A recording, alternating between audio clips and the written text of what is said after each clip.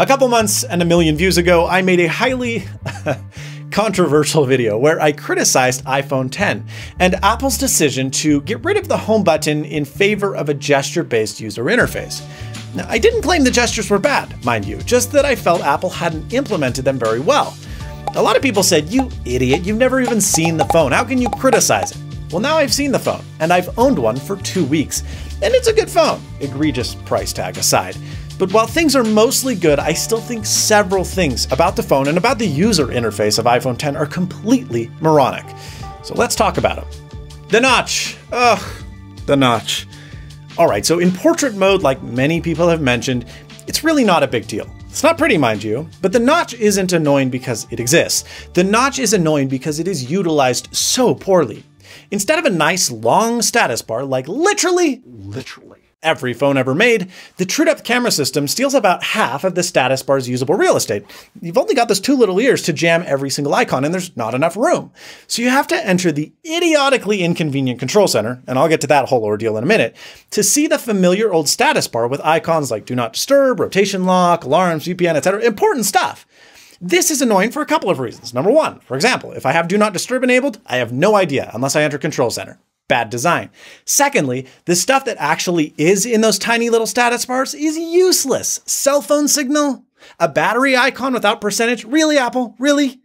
I'm wondering far more often if my phone is in Do Not Disturb mode, or if I've set an alarm already, than I am about how many freaking cellular service bars I have. When was the last time you didn't have service? Get rid of that crap. Get it out of there. Or at least, like with Control Center, give us users the ability to customize what shows up in that tiny little limited space if you're going to make it half the size of every other phone on the market. All right, so Control Center. I don't know about you, but I use Control Center all the time. And I realized how much I used it once I couldn't access it anymore without shimmying my entire hand up the phone to reach the very top right-hand corner of the screen to enable it. Not only is it tricky to access, but it looks stupid because even though Control Center and Notification Center use the same action, swiping down from the top, they have different animations and design styles, which is completely bizarre. They don't even look like the same operating system. But design aside, Apple knows that this is an idiotic placement because in the newest iOS 11.2 beta, they've added a permanent tab, which was previously only there for a few minutes, to remind you that you need to pull down from there to activate Control Center. It's bizarre. Now, some have said, "Oh, Quinn, stop being dramatic, just enable reachability." Yes, previous iPhones introduced this feature where if you double tap the Touch ID sensor, you could bring the screen down closer to your thumb. It was handy. But on iPhone X, it's this awkward, inconsistent gesture where you have to swipe down about half an inch from the bottom of the phone.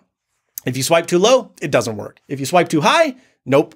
If you swipe too far from the center, Reachability isn't enabled by default on iPhone X, and now I know why, because it sucks, and I'm not the only one who thinks this. Go watch any review, they mention it.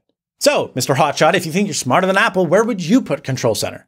Well, first of all, I don't think I'm smarter than Apple, but maybe they could put it in the multitasking drawer as the first card when you swipe up and to the left. It's in the same place, there's fewer gestures, and it's easily accessible from the bottom. Oh yeah, multitasking, by the way, is also unintuitive. Apple tells you when you set up the phone for the first time, as well as in their fingertips packet they include in the box, to swipe up in order to enter multitasking, but that's not actually a good way to do it. It's slow because the phone is waiting to make sure that you're not trying to swipe up to go home before your app switcher pops up. There's a bit of a delay. However, when you swipe up and to the right, it immediately brings you into card view. That's the best way to enter multitasking. But Apple never teaches you how to do this, and it isn't intuitive to figure out on your own.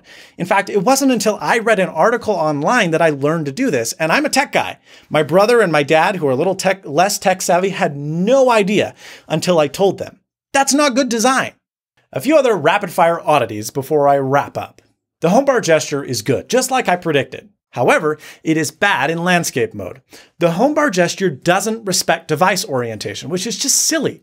Let's say you're playing a game, all right? You're in landscape mode and you're done with the game. If you turn your phone to portrait mode, it doesn't matter. You can't swipe home. Your phone ignores you. You have to swipe up from the landscape's idea of bottom.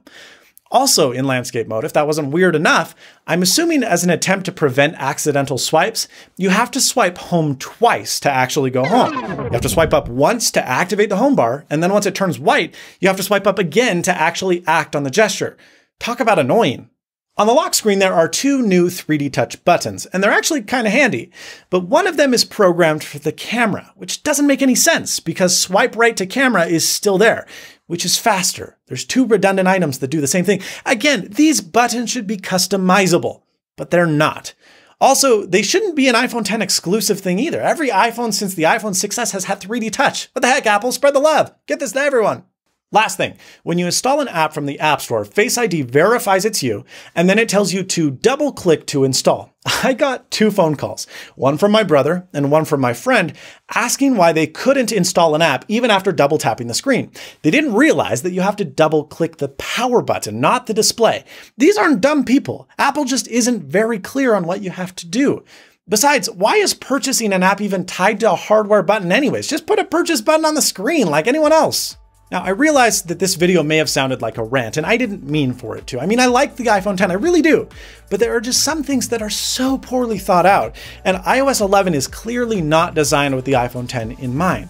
Luckily, these problems are software related, and they're likely to be fixed in the next few months, if not the next major release of iOS 12. But there's still problems. With the year one quirks, with the ridiculous $1,000 price tag, you're probably better holding out until next year when the design of iPhone X becomes the norm, at a lower price with fewer compromises.